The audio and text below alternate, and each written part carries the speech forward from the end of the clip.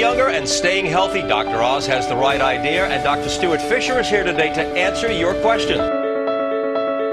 Here to tell us the good sushi from the bad is Dr. Stuart Fischer. Nutrition expert, Dr. Stuart Fischer. We are joined this morning by Dr. Stuart Fischer. We all want to look good, we all want to look young, and no one knows more about that than Dr. Fischer. Here with details on the Park Avenue diet is the author, Dr. Stuart Fischer.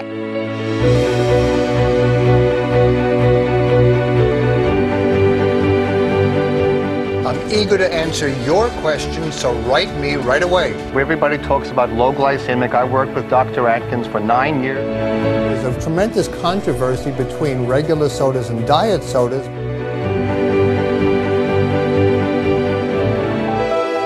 The word diet in ancient Greek actually meant how one lives one's life.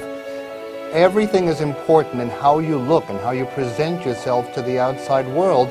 Not only your weight, but your interpersonal skills, your self-confidence, your hair, your skin, your clothing.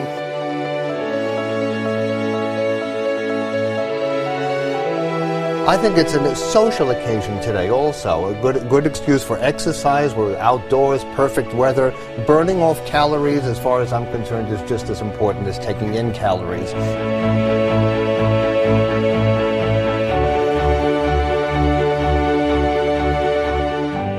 Celebrating health is a different thing, and celebrating life, and I don't think overeating is a way of celebrating health. I think the last 40 years are the dark ages of dieting.